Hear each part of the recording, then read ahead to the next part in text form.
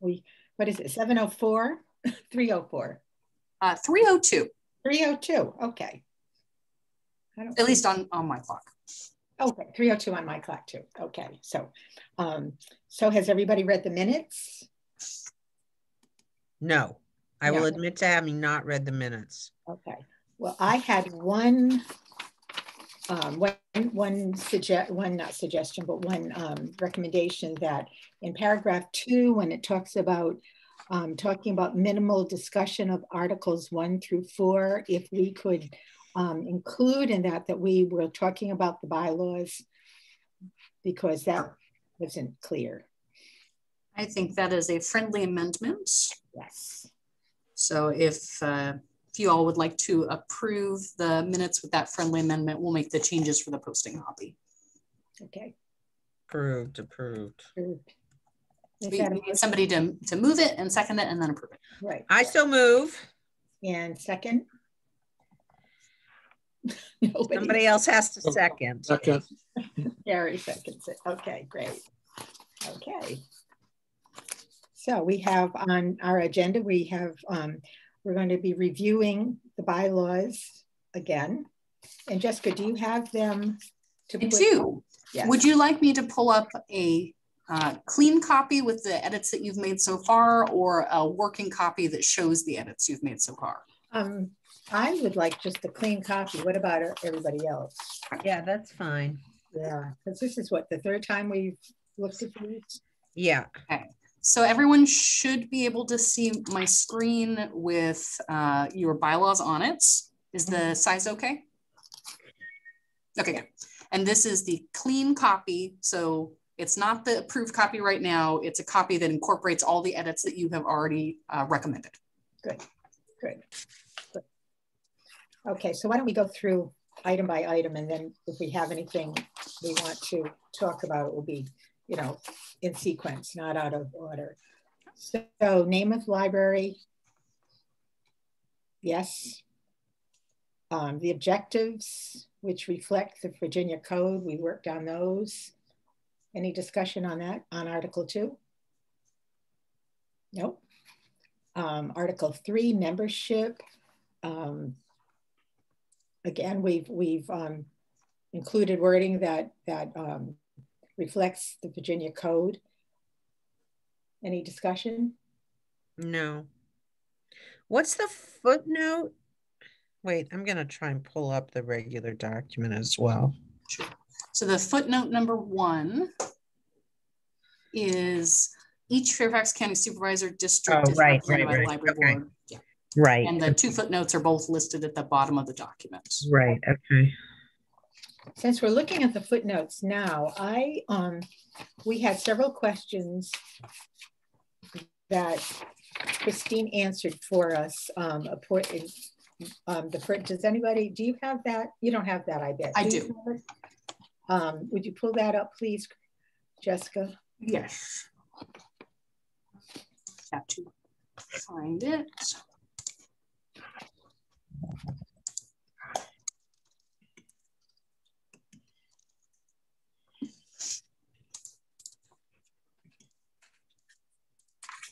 Okay, so this is the email that Christine had sent you all for inclusion in this meeting. So the questions that were asked were, do the Library Board of Trustees serve at the pleasure of the appointing supervisor, or is it different since they are voted on by the full board? And the response from the county attorney's office, as noted here, is that trustees do not serve at the pleasure, in quotes, of the Board of Supervisors, because once appointed, a trustee can only be removed by the full board if there is some kind of misconduct or neglect of duty. Right. So they recommend the 2 highlighted parts here, that they're nominated by the Board of Supervisors and appointed by the Board of Supervisors. We had quite a long discussion about that, and I don't think any of us really understood that part of it. I really appreciate Christine tracking that down for us, but we don't include this any place in the bylaws. And I think that from the discussion we had at the board meeting, again, there was some confusion about exactly who, you know, why we're there and who has appointed us, and, you know, who we're serving whose pleasure. So I think that I would like to see this included in footnotes, maybe right along with that number 1. So is this saying then that there's some type of meeting at which the Board of Supervisors approves the nominate or whatever the word is, if it's not nomination, the appointment of each of us? Oh, I didn't realize that actually happens. Yes, so the Board of Supervisors meets once or twice a month as a full board for a regular meeting, not for committee meetings. Right. And typically once a month, they approve a slate of board, authority, and commission appointments. The form, it's really long because there's 96 or 100 different board authorities and commissions in the county.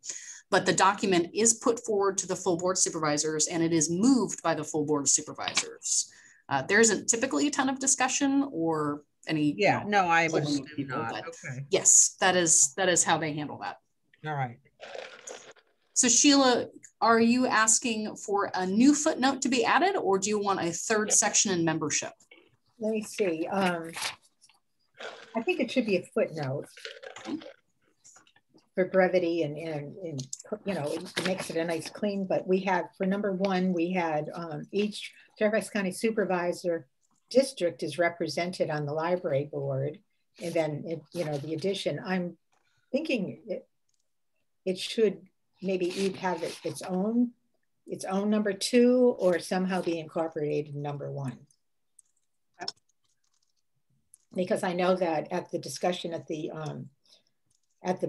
board meeting, somehow it came up and there were all kinds of questions about, you know, the confusion about what our role as trustees, and, you know, can we say we can, you know, all kinds of questions that this clears up, that we do not have the authority to, you know, to say how long we're going to be on the board, or it clears it up.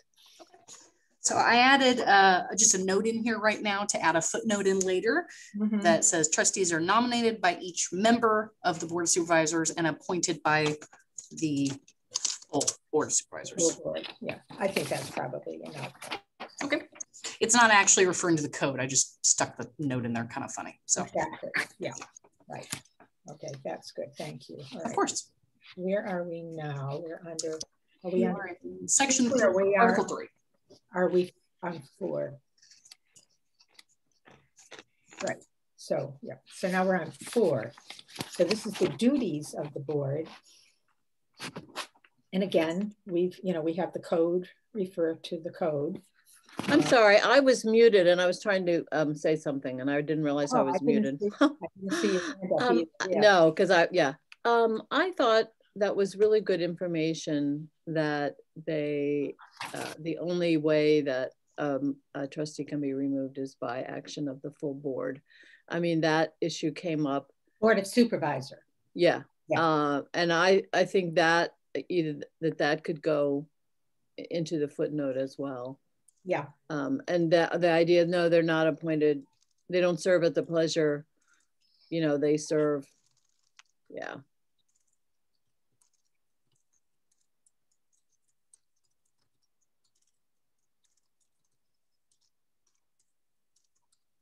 Yeah, I think that is really, I think those questions came up during our big television publicity. Yeah. Yeah, that's good. I think that's great. Yeah, that's good. This is very timely. This is good that we're doing it, I think. Very, very timely.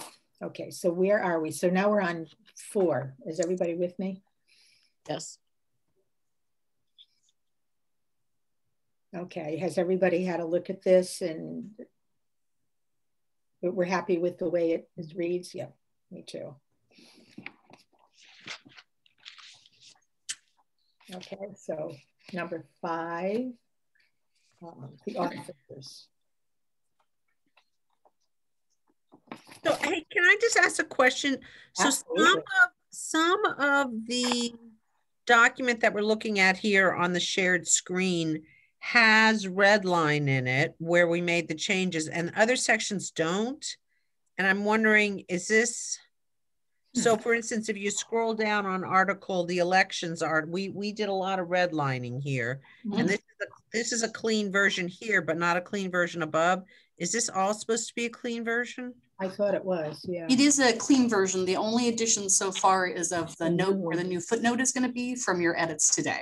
Why are these, or are these links? Yeah. It appears blue. Yeah, okay. Those are all hyperlinks to different library, county, and state websites. Okay, never mind. That was a stupid question. Then sorry. Okay. No, it's good. That's good to clear it up. Yeah, it's good. Yeah, because I think that we decided that we really needed the links to, if people were looking online, they could really get the full picture, not just our version. Okay, so now where are we? Elections. Okay, I think we went over that pretty thoroughly the last time. Yeah. And it ended up being quite a bit shorter, which is nice. Which is good. Yeah.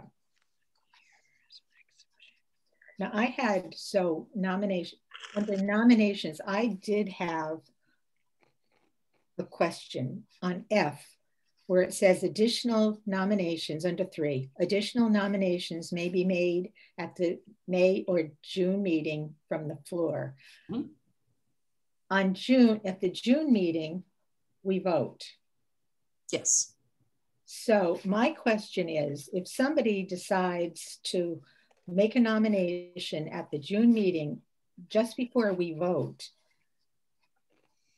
in other places where it talks about majority voting on number 5, terms of office, on letter D, it says that 5-day notice of such an election will be given. And then on E, 5 days notice of such election be given. And also the board packets come 5 days before a meeting. So board members will have a chance to read them. I'm wondering if we should take out that a nomination can be thrown in at the last minute at the June meeting. We talked about this.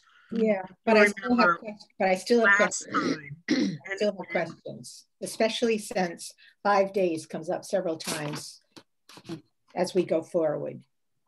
Well, you all can make whatever decision you like. You can choose to continue to allow nominations from the floor at the June meeting. You could say they have to be made 5 days before the June meeting. The notification of the elections, the 5-day process for that is for the actual election itself. I don't think it's tied to the specific people who have been nominated. It's just to make sure that people can attend the meeting. That would be my interpretation of it. So you all have the autonomy to decide what you would like to do about how long you'll allow self-nominations or nominations from others. Right. Mary, could you remind me why we decided that we would allow them all the way up to the meeting? Okay, so at the time, from what I remember, I could be wrong. I think I was in favor of not having nominations from the floor in June at the meeting, but people felt that it certainly doesn't do any harm. Why not? If somebody thinks about it after the May meeting and they decide they would want a position of leadership, then they could just put their name in. It doesn't give the rest of the trustees very much time to think about it, but honestly, like, who cares? Okay, so they'll think about it at the floor. So there was this just general sense of, why not? We've been doing it that way. It hasn't caused any real damage. We should keep going to do it the same way. That's sort of my recollection too. But, and I'm fine with leaving it as is, that they can come in at May or June. Okay, so I'm the minority. What about you, Gary? What do you think? Doesn't matter to me. Doesn't matter, okay. Unless there was some problem where, someone became ill or something like that, we wouldn't want to have to wait another whole month to. Well, that's a good idea. That's a good point. Yeah, that's a good point. Okay, I just thought I'd throw it in. It just, we've had such a smooth sailing in our board meetings that, it's like just finding somebody who's has a chance to be willing to take on, the leadership role. But yeah, I'm fine with it too. Yeah, okay. I have a question on section 3, letter C, where we have capitalized the word trustee which I think it should not be capitalized. It's not capitalized in other sections, and it's when it's used that way. I mean, if it's the Fairfax County Library Trustee, it is capitalized, but like that, it's not supposed to be. So just to be consistent. I have uncapitalized it. Okay, thanks. Okay. Okay. Okay, so we're fine with section 3. Okay, section 4, anything, any?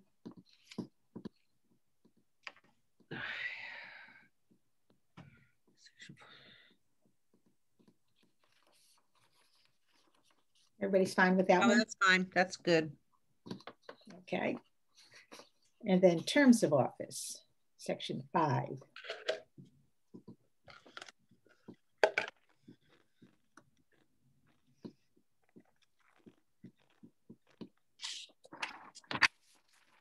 Okay. And those 5 days that I mentioned have to do with making sure that people have enough notice to make a meeting as opposed to, okay.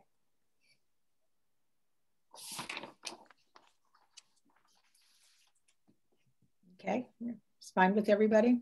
Mm-hmm. Yeah. Okay, number 6, duties of officers. Okay, this is where we got into the library foundation election, right? No, that was before. It came up before, but you know, yeah. But it's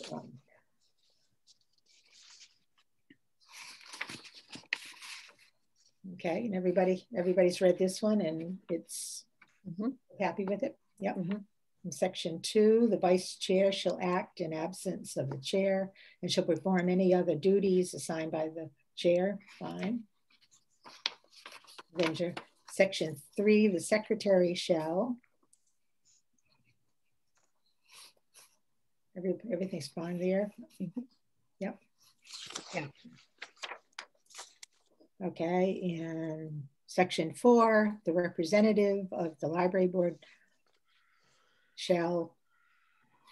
Yeah. Ironically, it says report quarterly on the activities of Fairfax Library Foundation. So it's always on the agenda, but the minutes say they only report quarterly, but I think it says report quarterly because the board of directors meetings for the foundation are quarterly, but there might be stuff to say like come to the Jubilee in advance, not quarterly.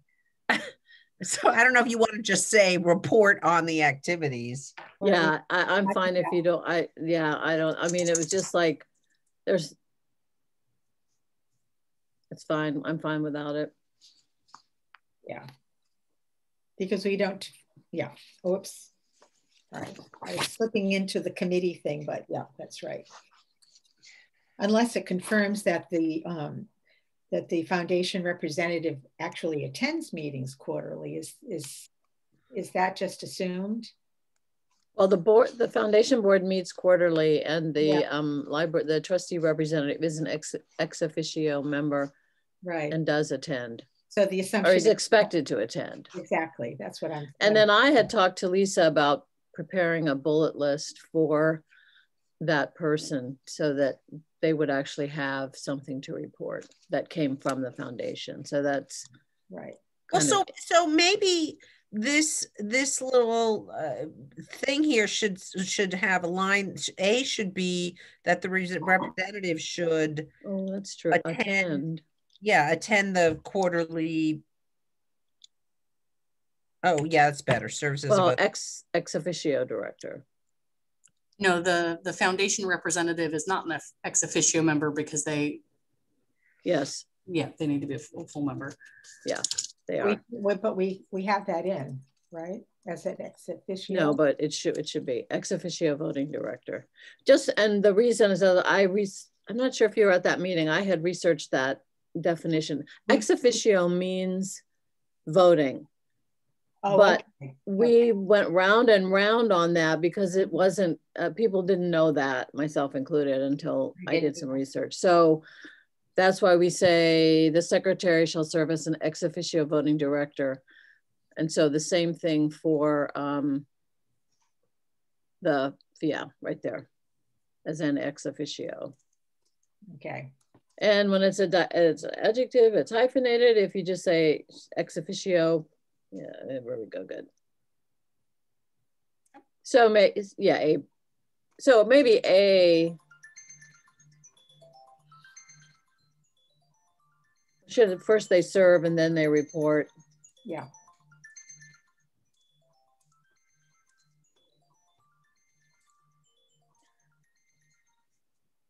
I'll fix the lettering on here. And attends. You just want to say attends. Foundation board meeting. There you go. Yeah. Yeah, we're good. Yeah, right. I remember the big long discussion. I guess reports on the activities then. Okay, great. Yeah, reports. Yeah, that's good. Yeah, I remember the big long discussion, but I hadn't written down the definition, and then I had to do it all over again and didn't. Yeah. So okay, fine. Okay, number 6, 7 meetings.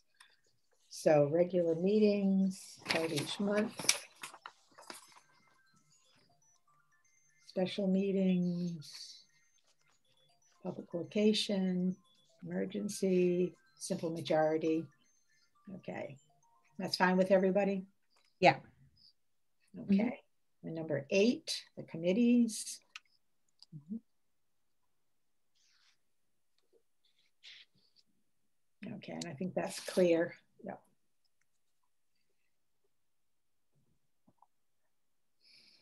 Okay, and Article 9, parliamentary authority, Robert's Rules of Order, and we didn't give an addition, but just current, so yeah. I think that was actually a prior edit. It had had an older edition in there, exactly. And you opted to change it just to the current edition. Yeah, right, yeah. And then Article 10, amendment of bylaws.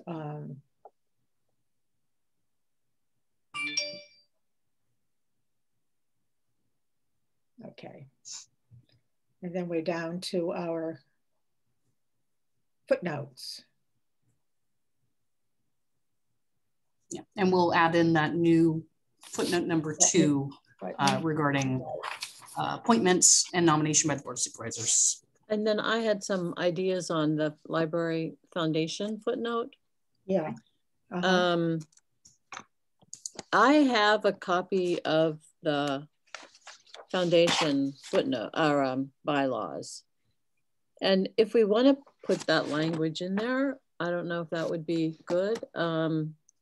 But at any rate, I would like also to, for sure, to clarify. We'll see okay, here's the language from the foundation footnote. I keep saying that. From their bylaws. The director of the Fairfax County Public Library, the chair of the Fairfax County Public Library Board of Trustees, and a member elected annually by the Fairfax County Library Board of Trustees shall serve as ex officio voting members. So maybe if we put in, would it make sense to put in their language? Then it's straightforward, that's what it is. So you'd be like yeah.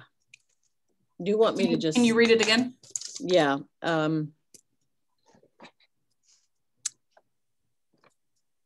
director of the Fairfax County Public Library, the chair of the Fairfax County Public Library Board of Trustees, and a member elected annually by the Fairfax County Library Board of Trustees shall serve as ex officio voting members.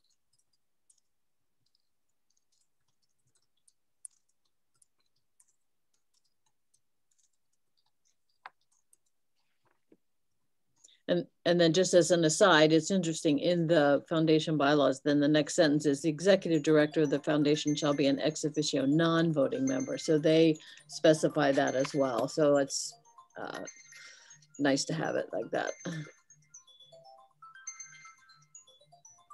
That's what we have. Sheila, are you good with that? You want me to keep that in?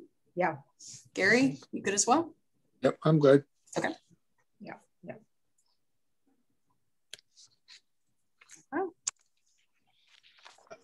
That's the I've end. got a question on the first footnote. Is Christine implying that we should use magisterial district? Oh, she has that. Let me see.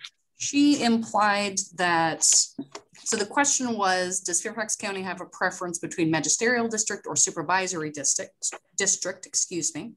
And the Virginia code that speaks to urban county executive form of government just use the term district.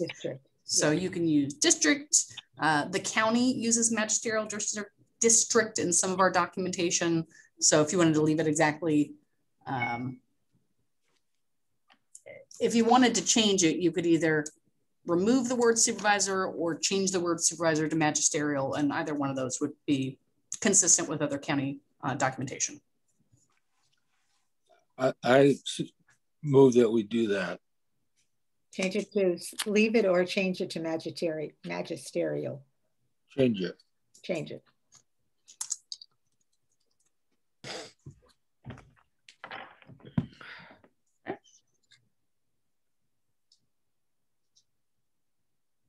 Okay.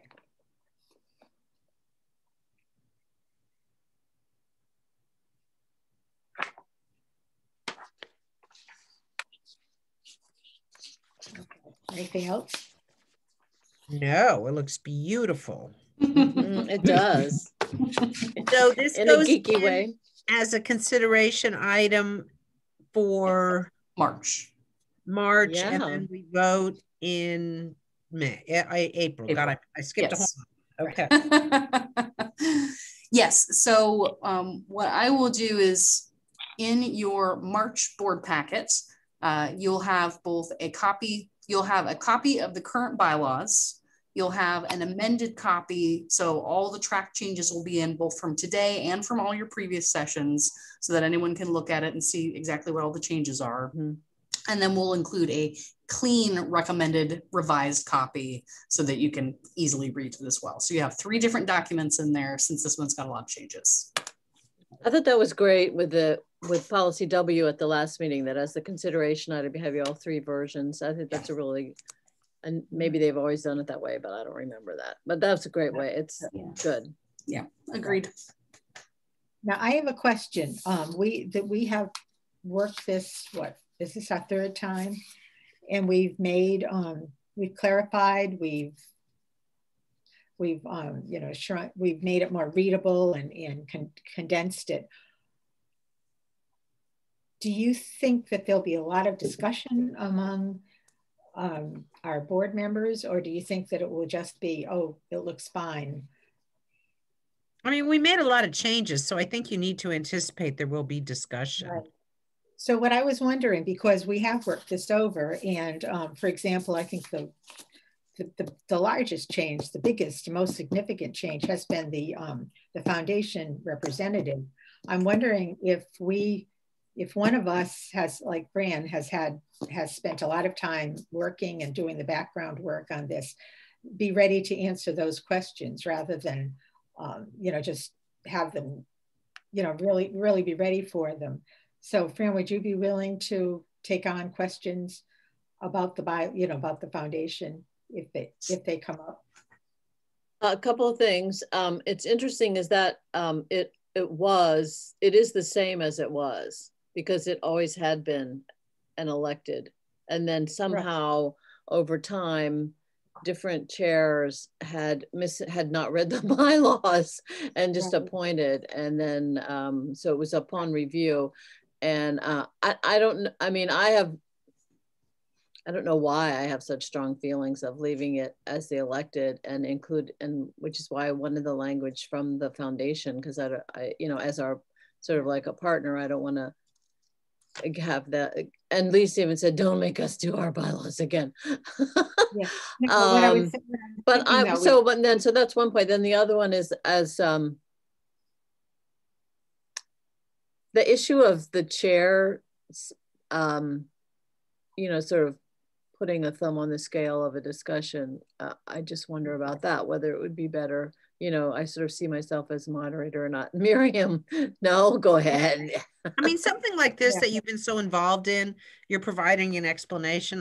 No one's going to be unduly influenced because you are the chair. I know you wield awesome power, but I don't think that you should. Don't bring me down. Fine. Yeah, I'll be glad to. I was thinking, I mean, since we all were kind of surprised, I guess none of us have really studied the bylaws the way we should. So just as an explanation or some of the background, since you have been on the board, but if you don't, you know, but if you think that's, I'd be happy to do it too. So I just wondering to spread around some of the fun. I think it, you know, I think it came up last time because it was kind of isolated and it was new, and I bet now, I don't know, I just feel like now it's the whole package. And I think with a good introduction of, you know, we've sort of rearranged, put it in better order, tidied it up. Yeah. Right. Take it or leave it. No. Right. But since we haven't. But it's good to anticipate. You're right. And we haven't been electing this position. So, you know, it will be a surprise to some people, maybe. Yeah. Are there any other points? Is there anything else in here that, I mean, we've worked just over so often that it just seems to flow nicely. I don't think there's anything else in here that would need more of an explanation, but I just want to throw it out. If anybody felt strongly about one section or another and wanted to field questions if they came up, that's what I was asking. Like Gary, the, you know, shalls and wills and mays come up sometimes. I mean, I never paid attention to those words until I started working on bylaws with you. I don't know whether anybody else on the board will, if they'll even notice them, but okay. The one thing I would suggest maybe is that because, well, I guess they have between March and April to look at this, but I would, I'd suggest that people actually read through it before the meeting. I intend to. Right? Because otherwise it's going to drag over, and it's only so many meetings we want to talk about this. Right. Oh, that's exactly what I mean. I want it to be ready, you know, for us to field any questions that come up and have it done in April. I mean, yeah. I mean, I think that we've done a really good job. I mean, we've studied it and looked at it from lots of different angles, and Christine did a lot of good research for us. So I think we're ready, but I just wanted to make sure we have, since we do have new members on the board and they do have some wonderful questions, I just want to make sure that we're ready to answer them so they understand, you know, what's going on. So on policy W, if we're done with bylaws. Yeah, I was going to, yes, go. I was going to bring, because I was going to say that will be discussion, and you know, it's unpredictable, but Sheila, you want to handle that, and I can help with, and because Jane and I do the monitoring of who's next, who's got their hands up. Right. So I'll call on people. Yes. And I'll make a statement of like, you know, don't put your hand up to talk to say the same thing over and over again. I'll say it nicer than that, but no, you know. Yeah, like, right. Yeah. And policy W, you know, after, you know, we've worked it and I was comfortable. I think we had, you know, we had touched on all our bases, and then at the outreach meeting, Jessica, you were talking about people coming to the parking lot to access, you know, the internet.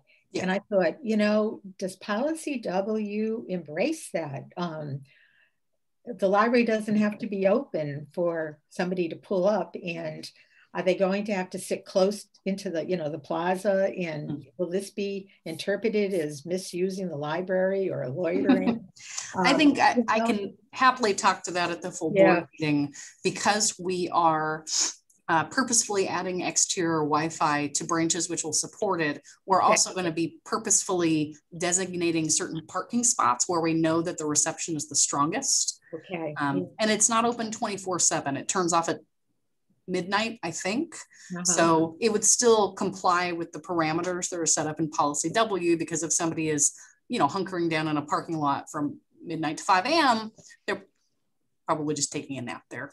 Or, yeah, but that's not using the wireless. But that's against the rules according to policy W. So yeah, exactly. Right. Because I reread policy W looking for loopholes, thinking, how is this going to, you know, somebody's there in the parking lot, looks like they're just, you know, getting ready to sleep there the night, but they're actually, you know, using, and everybody has a device. I mean, anybody in a parking lot, if you look at them, they all have their Absolutely. you know, their noses in their cell phones or their iPads. So the biggest thing that policy W helps us with is people who have purposely left behind vehicles. So it's someone who has abandoned their vehicle or just had to leave it behind for some reason, or tires have been popped or things like that. So when we've had them in a parking lot for 2 or 3 weeks, that's what really helps us with that policy, because then we can contact someone to have it removed. You can, right. And the other part of policy W, and we worked this one too, is, I don't have it in front of me, but I think it's the last one where if admin is not available, so it's a Sunday, for example, and calling the police, I think that it gives some latitude to the branch. Right. Yes. Right. Yeah. But we made it clear that not anybody on staff could just call. It would be the person in charge for the day. Yeah, and that's helpful at some of our locations where we're like right next to large housing complexes, and folks are using the library a lot as overflow parking, and then library patrons can't park anywhere. That's exactly right. Yeah. But I can't anticipate any other questions. Can anybody else? Nope. Okay, and we did take out camping that particular term, and yeah, a lot of the language was cleaned up and shortened so that it's just reflecting back to other code. Exactly. Good. Okay. So is there anything else? This is remarkable. 40 minutes. No, I think we're good. Do you have any other policies on your list that we need to work on in the future? Because I think we went through pretty much everything that was on your original list. Yeah. I haven't. Jessica, anything? No, library staff haven't identified any that require an update, either due to county or state changes or our own procedural updates. I'll take another look through and Sheila, I'll be in touch, but right now we don't have any that we've identified. That's what I thought. Okay, right. Anything else, Gary? Nope. Okay, so I guess, we don't need to find a time for another meeting. We're done. Right now, no. We're done. Okay, that's great. Well, thank you, everybody. And do we have to make a motion? I have a question. A question. So what with ad hoc committees, will we keep you as a committee for a while in case something comes up, or should we disband this ad hoc, stand it down? I guess not until after April anyway. You should keep the committee standing. You don't have to have meetings. Okay. I mean, I think policy is a standing committee. Policy is an ad hoc committee. Ad hoc. And Miriam is absolutely correct. You can do whatever you'd like, but you should certainly keep this group in place at least until all of the policies that you are currently recommending amendments to have traveled all the way through the process, in case they get referred back to the committee by the full board. Oh, that's great. Just in case you get the bylaws back again. We're ready. So we're gonna, yes. We could name them in our sleep. Okay, so we are adjourned. Will somebody motion to adjourn? So move. Who? Second? Second. Good. All right. Meeting is adjourned. All right, nice to see you all. Hey, lovely to see you. Good work. And, Miriam, are you still planning to come to the Government Center tomorrow? Yes.